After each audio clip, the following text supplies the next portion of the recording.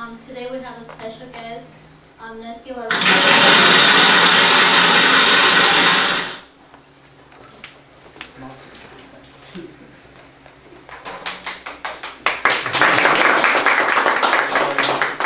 Mr. President. How are you?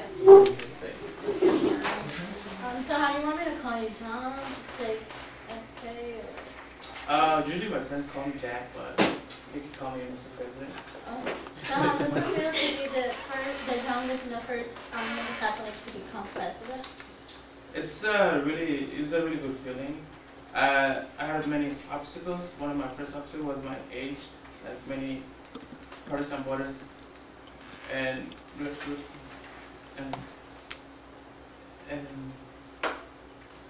Republicans thought that I was inexperienced and I was too young to handle the position of a president. So can you tell us about your background? Well, my dad's name is Joseph Kennedy. He's the ambassador of England. My mom is Rose Kennedy. She was in Boston.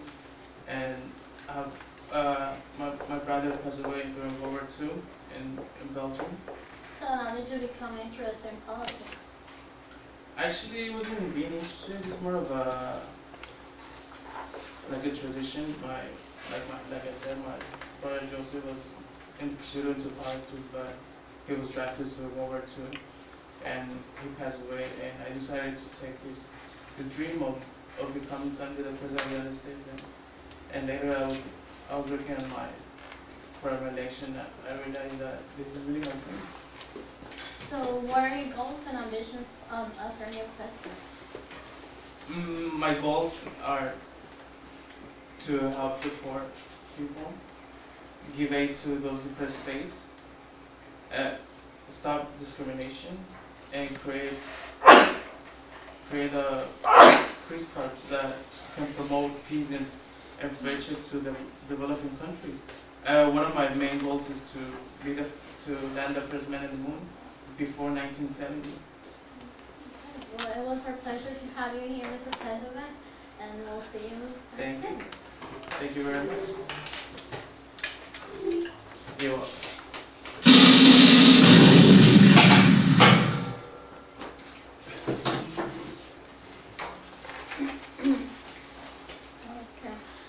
According to Times Magazine, July 2nd, 2007, John Kennedy was a man of peace.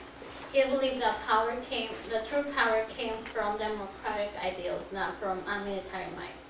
He wouldn't just stay at one piece, he would work for it. Today, we're going to talk about John Kennedy and his inaugural address.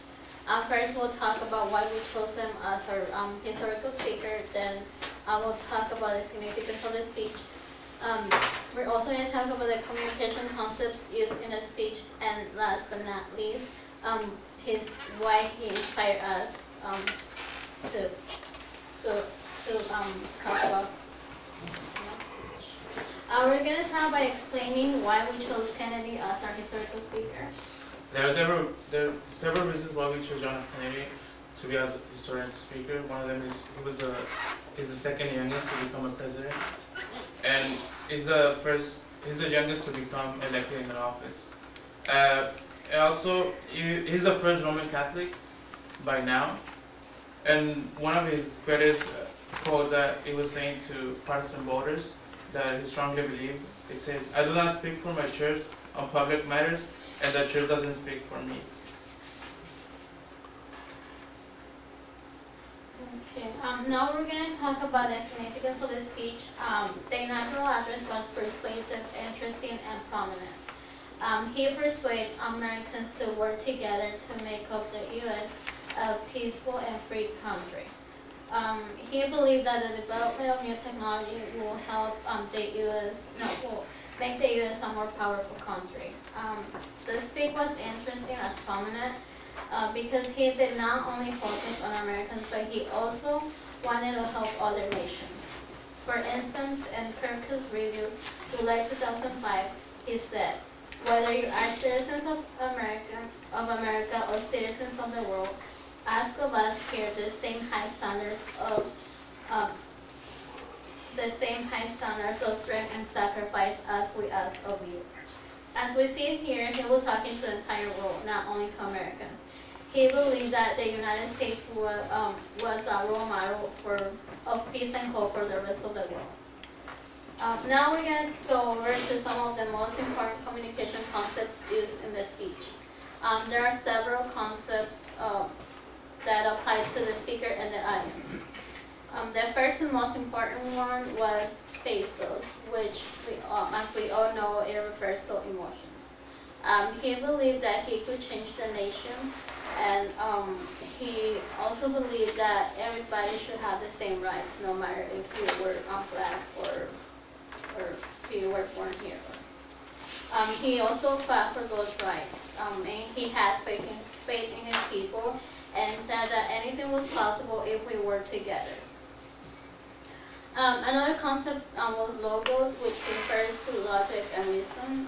Kennedy knew exactly what his goals were, and he worked really hard to make them happen. He also had good body language and hand gestures. He also had good eye contact when he was giving the speech. The tone of his voice was powerful. He kept the audience interested. He was a really good speaker. When we refer to the audience, they were interested and focused, which indicates that they were active listeners. To finish, There are several reasons why we believe that Kennedy's speech was a great source of inspiration. He had the gift to persuade millions of followers and non-followers. He changed his mind by his persuasive words and articulated speeches. He brought faith and hope and liberty to his country by his speeches. He gave opportunity.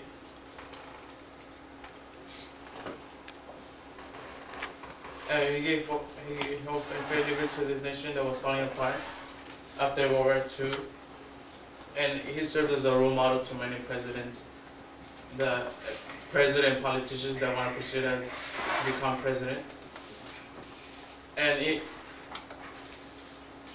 now we are going to, in conclusion, now we are going to conclude by giving you a brief summary of what we just told you about his life, John Kennedy inaugural address, why we chose him to be our historic speaker, explain the significance of the speech, and why we gave you the reasons why we think he's a source of inspiration. And one of his famous quotes is, don't ask what your country can do for you, ask what you can do for your country. It's a great inspiration source for me. And it was a pleasure for me, like, for at least being 10 minutes in him, or even 5 minutes. It was an inspiration. I think many presidents would like to be in his shoes during his presidency, because he was a really good president. he had so much to give. Unfortunately, the opportunity was taken away from him. It was so much because he fell. So I hope you learned something from this. And I hope that you guys get a chance to read his inaugural speech. It's a really good speech. It motivates you to do many things. Like, it motivated the United States to send the first man to the moon. He also, by his speeches, he persuaded the peace around the world, and he didn't believe on wars.